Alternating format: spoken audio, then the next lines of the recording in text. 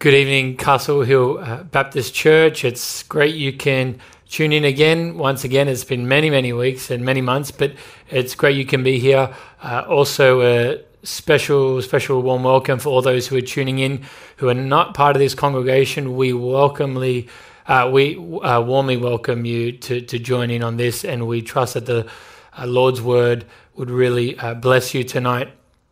We're going to, as of tonight and the next few weeks, we're going to just take a little bit of a break from the study of Joshua as holidays are now approaching, and we're going to be looking at just random passages. And so tonight we're going to be looking at Psalm 127. Psalm 127. So if you have your Bible, if you have your phone, please open it up to this chapter. It's nice, short and sweet, but there's some wonderful things for us to see in here. Psalm 127. It reads, "Unless the Lord builds the house, its builders labor in vain. Unless the Lord watches over the city, the watchmen stand guard in vain. In vain you rise early and stay up late, toiling for food to eat, for he grants sleep to those he loves. Sons are a heritage from the Lord, children are a reward from him.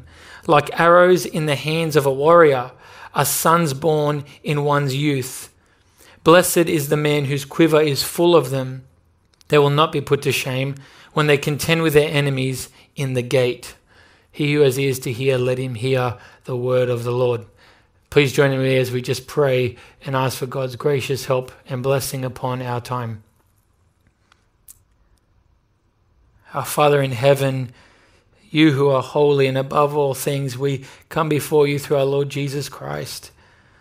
Firstly, we want to say thank you that we have this opportunity, even as we're apart, to open up your word. Oh God, we ask your precious word that we have on our laps even now. May you cause us to see the wonders in it. Lord, as your word is preached tonight, I pray that we would truly experience your word as a lamp to our feet and a light into our path. I pray you would be so working in us the truths contained in here, Lord, that they would almost even revolutionize the way we look at our lives, the way we look at this world, and the way that we view you, oh God. We thank you for your word. It's your special gift to us. And now we pray for the gift and blessing of sending the Holy Spirit to work and take the word tonight and transform us. I pray that Christ would be magnified, that his church would be built up even tonight, and any who may be unbelieving, who have strayed or who are lost, I pray that they may come and fall at the feet of the great and only Savior, Jesus Christ. And we pray this in his name. Amen. Well, we look at Psalm 127, and really this is a psalm that deals with the two real main spheres of our lives, the work and the family, the home. So this psalm encompasses these things. You'll notice a little description underneath the title there. It says the Song of Ascents. Now, these are a few psalms that have been collected together, and these really, we believe that these were psalms that the writers intended to be read and sung as the Jews made their way to the temple for worship. So really a similar context would be if you've got a little bit of a way to travel to church. On a Sunday, you're sitting in the car, and as you're driving to church with your family, you put on some Christian worship songs and you sing it together as a family. This is really how this psalm is supposed to function, on the way to worship, to sing it and to be blessed by it. You'll also notice that the title says of Solomon. Now, scholars, for really pointless reasons, try and debate whether this really is Solomon. It says there that it's of Solomon, so I think we should take it at face value that he is the author of this. So look at verse 1 as we launch into this wonderful psalm. Verse 1, "Unless the Lord builds the house, its builders labor in vain. Unless the Lord watches over the city, the watchmen stand guard in vain." Now, Solomon gives really two images that were very familiar to the ancient world. The image of building houses and watching over a city. Now, what's this image referring to? The image of building a house or building the house? Well, really, it could be a few different things here, so it's best not to be too dogmatic. Remember, the author is Solomon, so he could be referring to the temple here, because you would remember God had commanded not David to build the temple, but his son Solomon. And Solomon says here, unless the Lord builds the house, it's in vain. It could be a reference to the temple. Also, it could just simply be a reference to a physical house, a home. It could be a reference to building projects, the activities of life, whatever we're creating and making. It also could be a reference to the household. When it says house here, it could be a reference to the family, the household. So the household starts with marriage and eventually by God's grace is filled with children.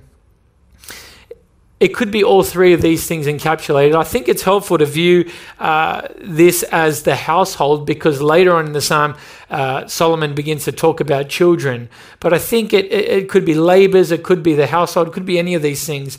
But notice the point here, he says twice in verse 1, unless the Lord's in it, unless the Lord builds a house, its builders labor in vain. And that word there, vain, in the first two verses is used 3 times. So there's 2 key things happening here. Unless the Lord, and also in vain. Unless the Lord, it's in vain. That's really the dominant thing here. It's pointless. It's useless. And now we know it's obvious our labors and efforts are in vain without God. True successful building is a result of God's involvement and blessing upon our labors and upon our work. The problem is we are so prone to building and working without God. And this has been the work of humans from the beginning of history. Remember this idea to build without God. We see at the beginning of Genesis with the building of the Tower of Babel. They said, let us build ourselves a city with a tower that reaches to the heavens. And the project was completely apart from God. And God came down and he confused their languages and the building came to a halt. And it ended up being nothing. See, we build, we create, we pursue so many things, but is God in it? With all our endeavors, with all our ambitions, with everything that we try and start and put the plow to, all of those things that we do, is it to the glory of God? Is it for God's glory, and is it energized by Him? All of our work, all of our study. If we take this to be a reference to the households and our families, we see that our families, our homes must be built by God. Do we really think about this? I honestly think we as Christians take this very, very lightly. So when we think about the home and the household, we seek marriage, we pursue marriage, and we might get a bit of brief premarital counseling.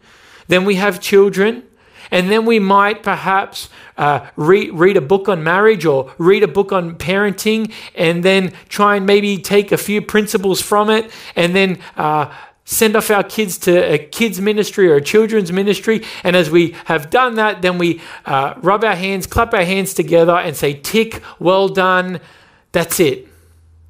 Not so. Not so. Our homes need to be built by God. We need our homes to be governed, directed by God, and done and functioning according to the glory of God and His will. They need to be functioning according to His influence. You see, we need to be looking to the Word to see how He wants us to raise our families and to function as married spouses. You know, not many Christians actually do this, where they look at the Word. What is God's will for me as a parent? What is His will for me as a husband? Study carefully, look at the Word, and try to implement principles from Scripture to the glory of God. Not many do this. It is to talk with other godly Christians who've been married for a long time, who've been parents, talking to them, asking them for help and for wisdom. It is to pray to God, to ask, to seek, to knock, to ask for His help, and to pray that He would be in all things. You see, it's not simply to do it our own way and then just ask God to bless it. No. God must be governing and directing. You see the second image that Solomon gives here in verse 1. Unless the Lord watches over the city, the watchmen stand guard in vain. In the ancient world, they didn't have advanced technological surveillance systems. They didn't have that. Rather, a city's security system was watchmen.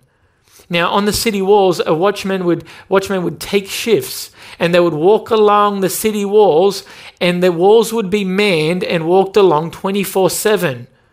When people were sleeping, the city walls were watched by these men, and they needed to be vigilant, watchful, sober.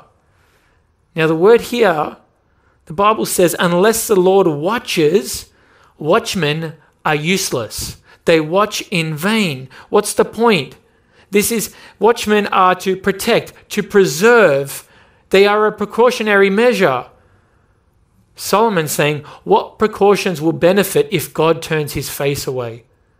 What good will all our watching be if God's not in it? Our watching is as effective as sleeping on the city walls if God is not presently there.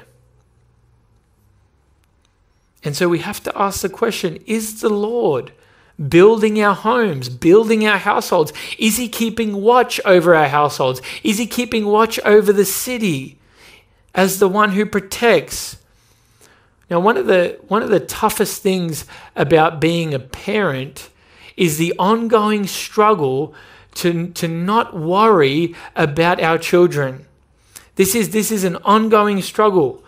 To not worry about their safety, to not worry about their health, to not worry about their future, to not worry about what decisions they'll make, to not worry about who they'll be influenced and what paths they will take, whether they'll rebel. So much worry, so much fear, so much anxiety fills the hearts of parents. Why? Why is this?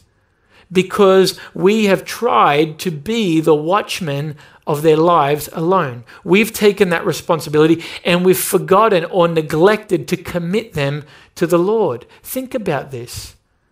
Are you trying to be the primary watchman of your children? Now, here's a way to think about it, to work it out. Compare the amount of time you worry about your children with the amount of time you spend on your knees praying for them. Compare those two things. How does the Old Testament instruct us in these matters? Proverbs 3, 5, and 6. You know it. Trust in the Lord with all your heart and lean not on your own understanding. Acknowledge him in all your ways. What's the New Testament instruction for these matters? 1 Peter 5, 7. Cast your anxieties upon him, for he cares for you. Committing ourselves to the Lord. So the application here, in our labors, in our work, in our tasks, in all that we put our hands to do for work, is God the one building?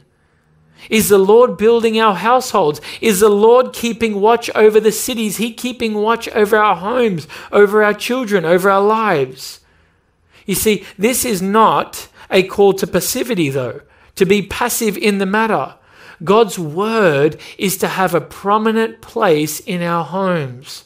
His word is to do that. It's not a let go and let God thing. We need to make prayer in our homes as natural as breathing. The word must play a key role in this as well. Proverbs 6, 11 and 12. Look what it says about the word. This is the instruction. Bind it always on your heart. Fasten them around your neck. When you walk, they will guide you. When you sleep, they will watch over you. When you awake, they will speak with you. See, building and watching is not something that we're passive in. It's God working through us. It's his word having a place. We're not passive in this matter. What did Paul say in 1 Corinthians 15:10? But by the grace of God I am what I am, and his grace to me was not without effect. No, I worked harder than all the apostles, yet not I, but the grace of God that is with me. You see, the Lord building the house involves us building. In 1 Corinthians 3:10, Paul even calls himself a builder. Look at this, 1 Corinthians 3:10. By the grace given to me, I laid a foundation like a skilled master builder. That's how he compared his labors in ministry. See, God must build. God must build, but we are his workmanship, the scriptures say. So Solomon is saying, the Lord must build the house, but he's saying builders are necessary. Watchmen are necessary, but the power, the success, the fruit comes from God. Again, Paul put it so beautifully. Look what he said in 1 Corinthians 3:7. I planted the seed, Apollos watered it, but God gave the growth. So neither the one who plants or waters is anything, but only God who gives growth. And there's wonderful application here. If we see conversions through our ministry, if our homes begin to flourish, if our children become faithful, if our workplace and the efforts of our work is successful, we must be so careful not to intercept the praise that is due to God. We must not worship our own hands or our own giftedness. It belongs to him. So we must work hard, God working through us. But again, this leads to danger. Hard work can lead to danger. And this leads to our next point here. Counsel to the workaholic. Counsel to the workaholic. Look at verse 2. In vain you rise early and stay up late, toiling for food to eat. You see, this is here the description of the workaholic. How are they portrayed? It says they rise early and they stay up late. They work crazy hours. It's all consuming. Their life is summed up by work or study or tasks. Work is everything. Now, we must be careful. The Bible commends a hard work ethic. The Bible commends hard work, as we saw in Proverbs, as we saw with Paul. But here we're confronted with a workaholic who barely stops. And the load of work they bear upon their own shoulders. It's not the Lord building. You see there at the end, in verse 2, it says, toiling for food to eat. Now, the NIV isn't a great translation here, and it really misses the Hebrew.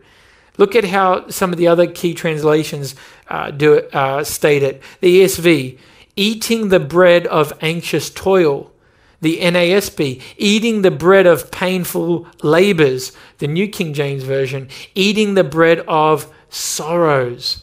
What's happening here? What's the imagery? This is the person who gets up at the crack of dawn and they stay up so late to keep on working and laboring. They're burning the midnight oil just to get their stuff done.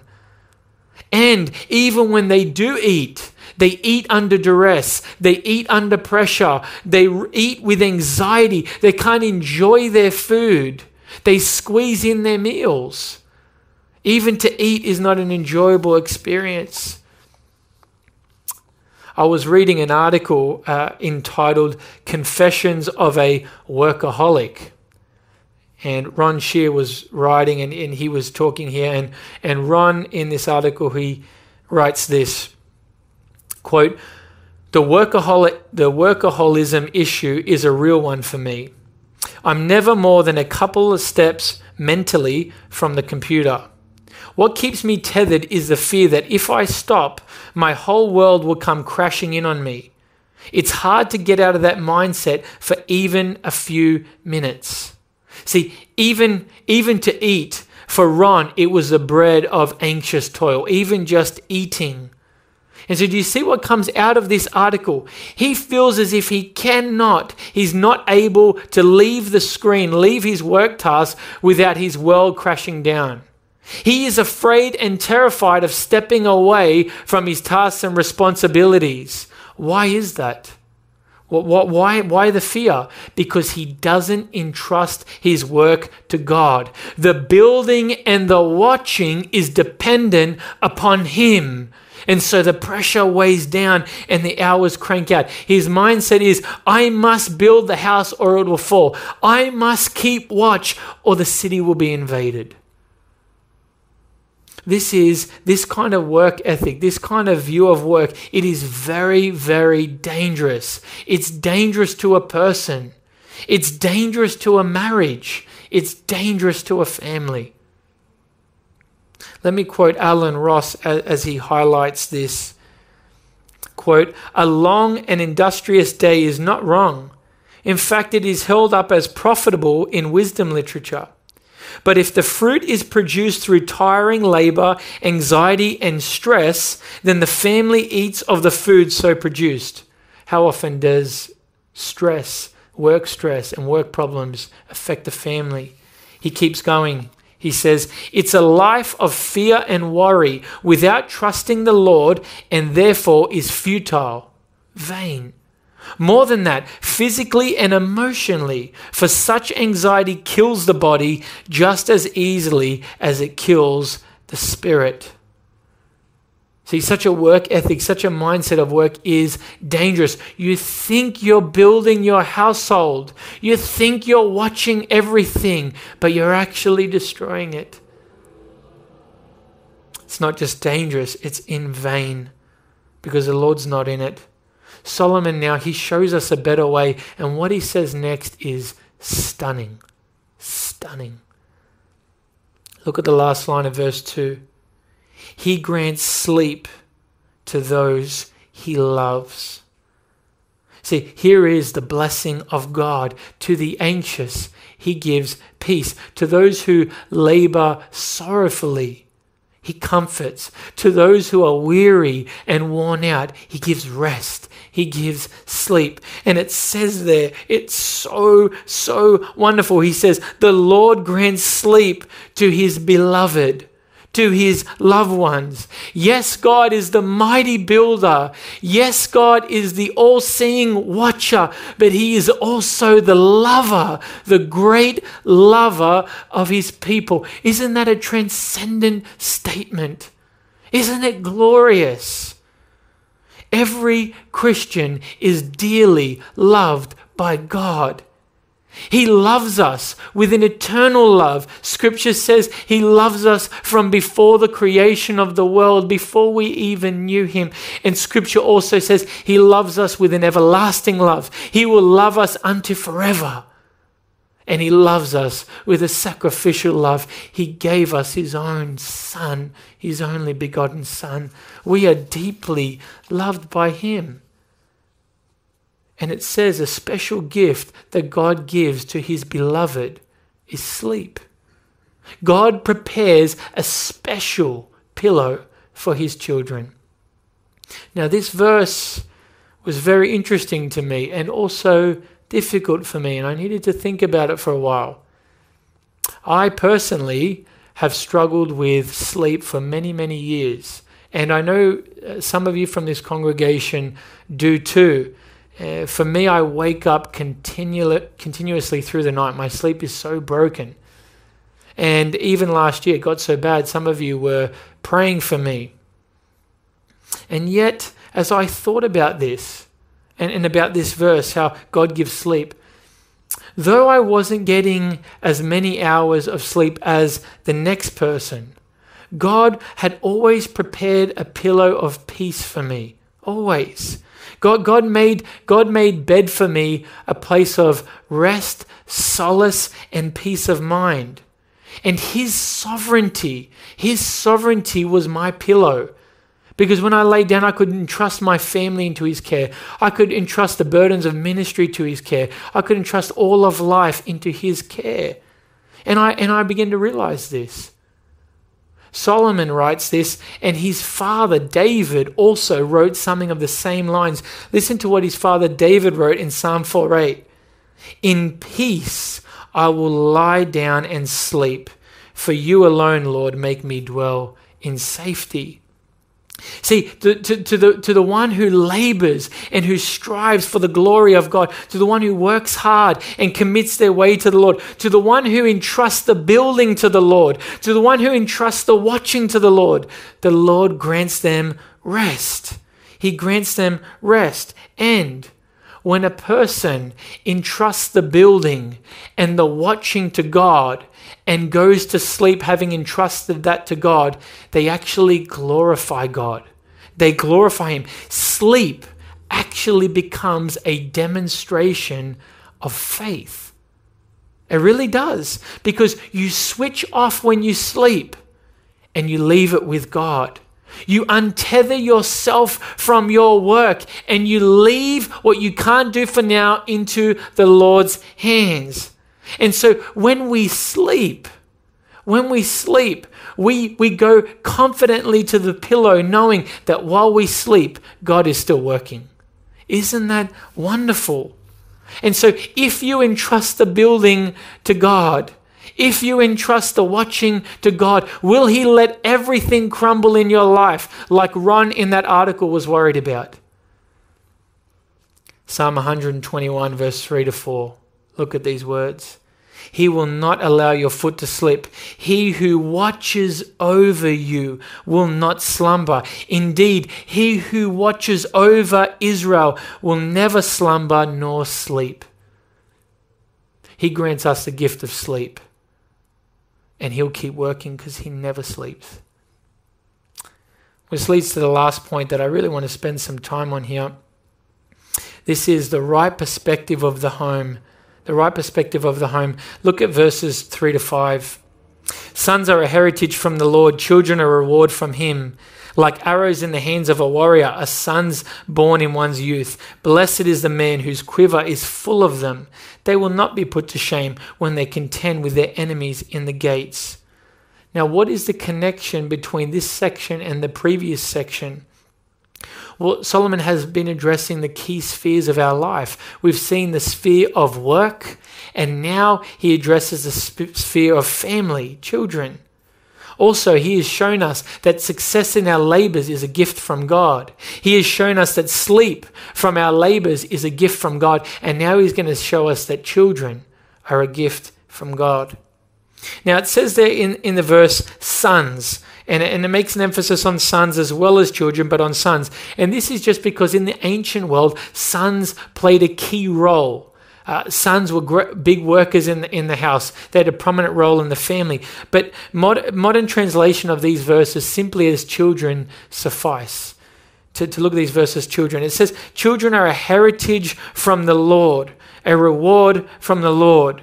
Now, the same word here for heritage is the word allotment, inheritance. And it often refers to the land that God gave Israel.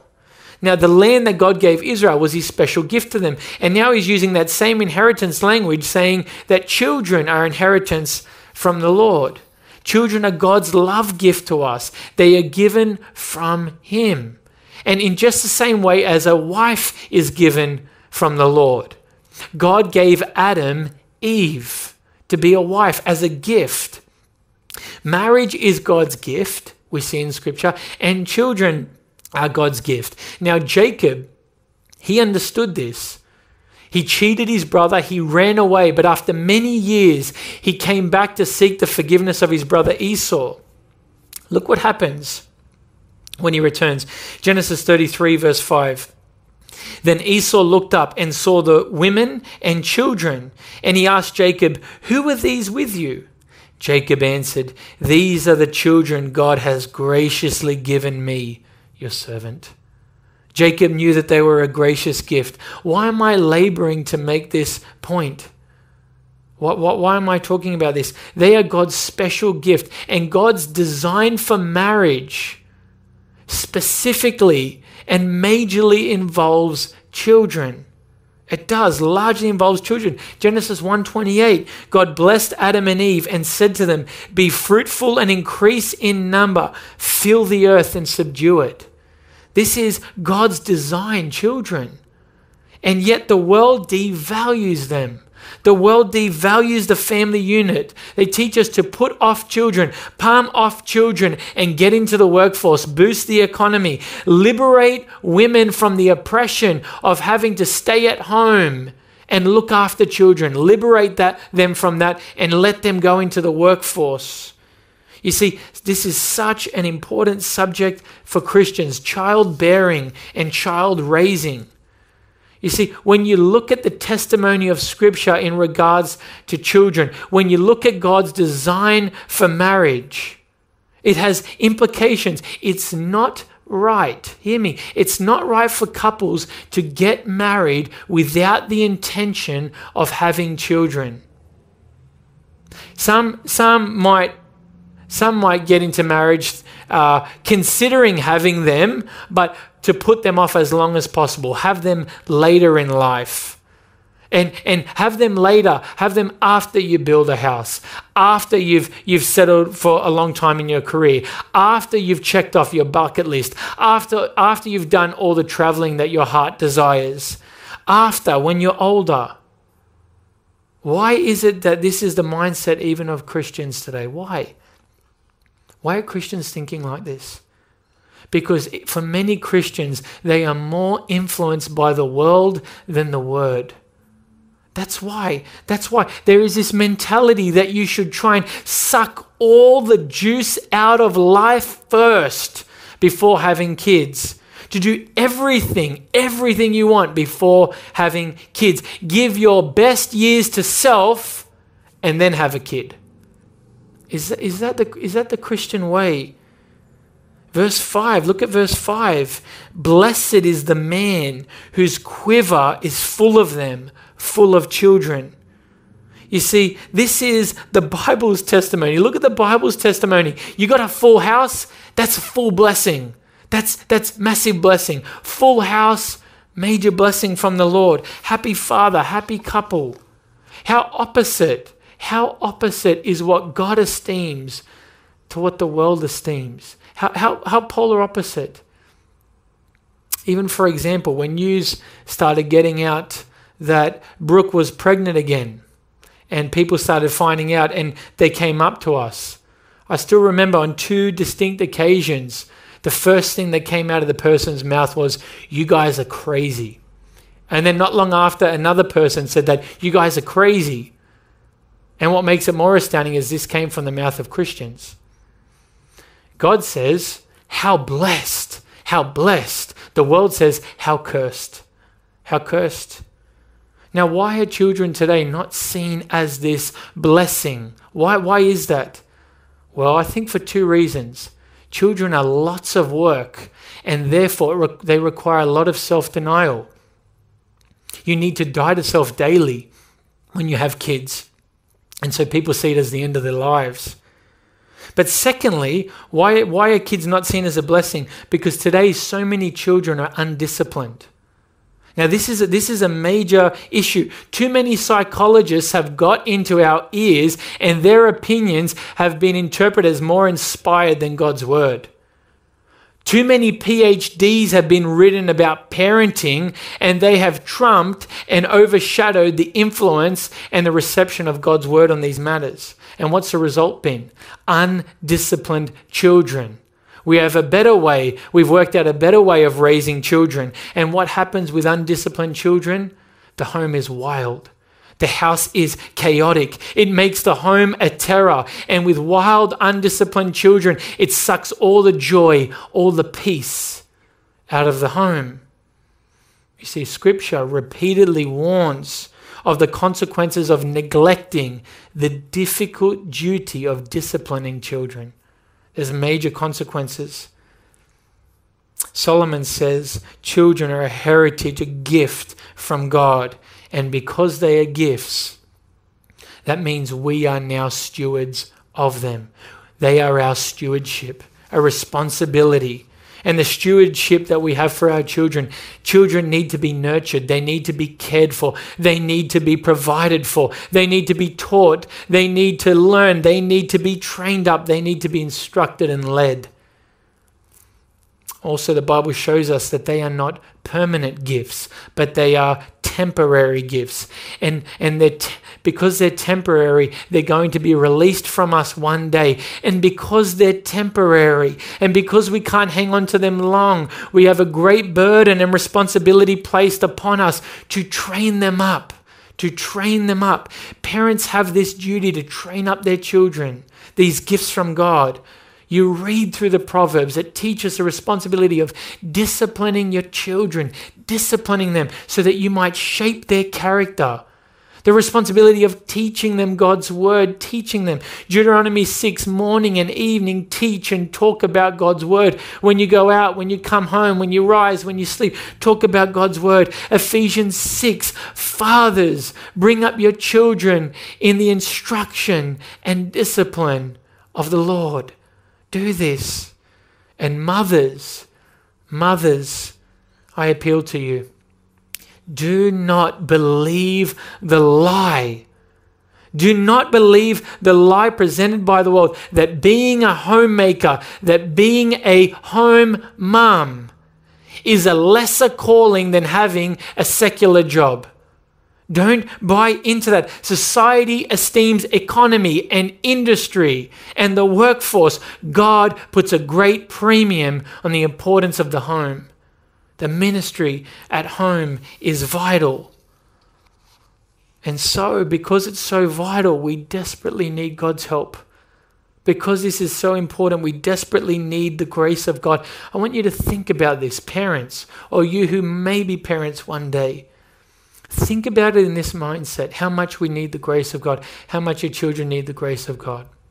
Think about some of the most darkest times of your life, some of the most perverse paths that you have gone down, some of the deepest and darkest secrets that you've tucked away of things that you have done, perverse and evil things that you have gotten up to. Now understand this, parent or future parent, that same self-centeredness, that same rebellion, that same darkness, that same love of darkness and hatred of light resides in your children. They are children of Adam, and they are sinners. And so because this is the case, we have such an important responsibility to show our children Christ, show them Christ daily, talk about Christ, point them to Christ. We have such a responsibility to teach them God's word, to teach them daily, to share it with them. We have such a responsibility to pray earnestly that God would have mercy and save them, that God would open their eyes, that they would receive Christ. We have such a responsibility to bring them regularly to church, to the house of God, so they can see baptism, so they can see the Lord's Supper, so they can be part of the singing of the praises of God, so that they can sit under the preaching of God's word, so that they can be around other Christians. And most of all, parents, we need to be modeling before them in our homes a godly life, a life that is consumed with a passion for God to be glorified in all things. What a responsibility. And understand, this is a tough duty. This is hard work. But this is truly the Lord building the house. And this is truly the Lord watching over the city. And there will be fruit. There will be fruit. Now, there's something here, a couple of things that we must clarify. Children are always a gift from God. Always a gift from God. Even if they turn out rebellious and walk away. Let me quote Brian Borgman. Even the children that don't turn out the way you think they should, even the ones that aren't manifesting the graces, the gifts you've tried to pour into them, even the ones that are a little rebellious and the ones that are a lot rebellious, I will tell you, God does not nullify them as a gift. They're still a gift.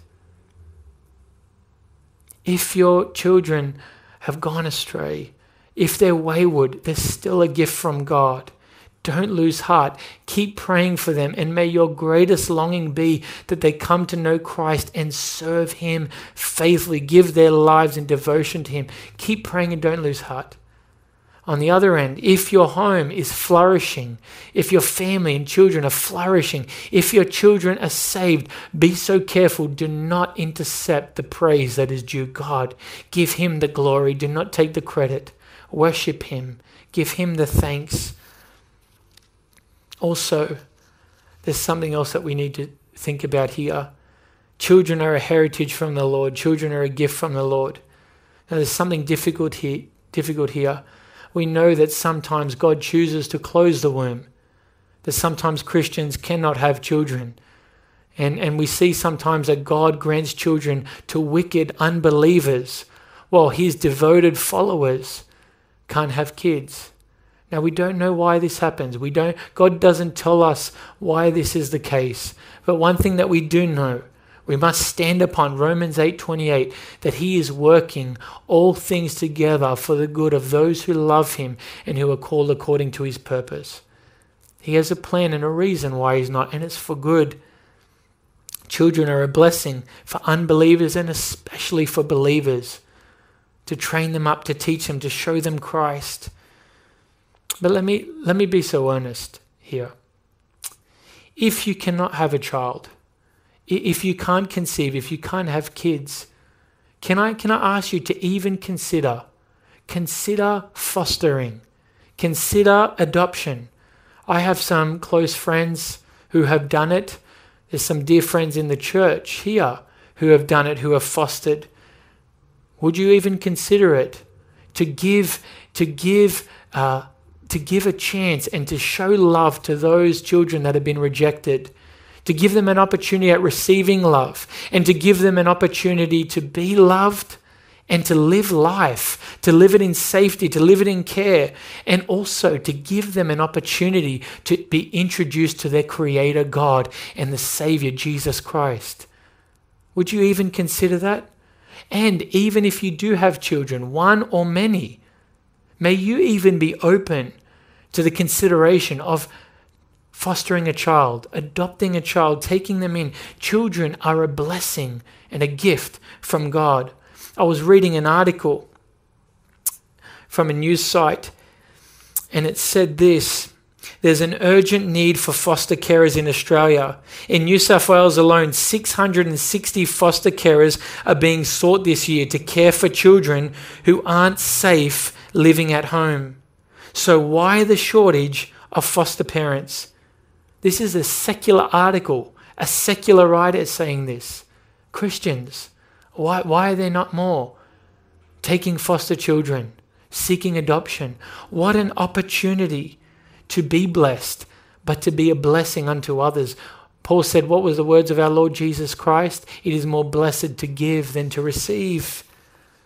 And after all, isn't adoption the greatest gift that a Christian gets to experience, that every single Christian gets to experience, that God chose to set his love upon us who were far off, that God chose to have pity upon us who were orphans, that he set his love upon us before we even knew him or knew about him, and that he, by his grace and love, brought us into his family. What does it say in Ephesians 1 verse 5? In love, he predestined us for adoption through Jesus Christ, according to the purpose of his will. What adoption and fostering, what an opportunity to imitate our glorious God. And what an opportunity for evangelism, to take these kids and spend a life feeding them the Word of God and introducing them to Jesus. Solomon says children are a heritage and a blessing from the Lord. And you know how this is so true? Because the greatest blessing that ever came to humanity came through the giving of a child. What does it say in Isaiah chapter 9, verse 6? For to us a child is born, to us a son is given, and the government shall be on his shoulders, and his name shall be called Wonderful Counselor, Mighty God, Everlasting Father, and Prince of Peace. The greatest gift came through the giving of a child, the receiving of a child. Well, there's so much more here, even in verse 5 that I haven't got to reach, that talks about more blessings that children bring. But I'll just wrap up here. Psalm 107, what a wonderful psalm. It touches on the two key spheres of our lives, work and family. And we see it's all about him. It's all for him. Let me pray. Our Father, we come before you and we just thank you for your word. God, I pray these things that we see here, Lord, the way that we live our lives, the way that we work, the way that we labor, the way that we function in our marriages, the way that we parent, the way that we view our lives, the way that we view the gift of children, the way that we raise children, the way that we, Lord, run our lives daily, our homes daily. God, help us to see it in light of your word, that we would be committed to seeing you and have you build our homes. You keep watch over the city. You taking control and us entrusting our sleep into your hands and us receiving children, fostering children, adopting children, taking children as a blessing and pouring our lives into training them up in your ways. Oh God, by your Spirit, take these wonderful truths and Lord, saturate our hearts with them. Grip us, take hold of us. I pray that we would not merely hear this message and then walk away. But God, I pray for transformed lives. Change everything, oh God. We ask, may you be glorified and may we live our lives according to your word so that Christ may be honored, that he might be lifted up. And we pray this in Jesus' name. Amen. May the Lord bless each and every one of you. Amen.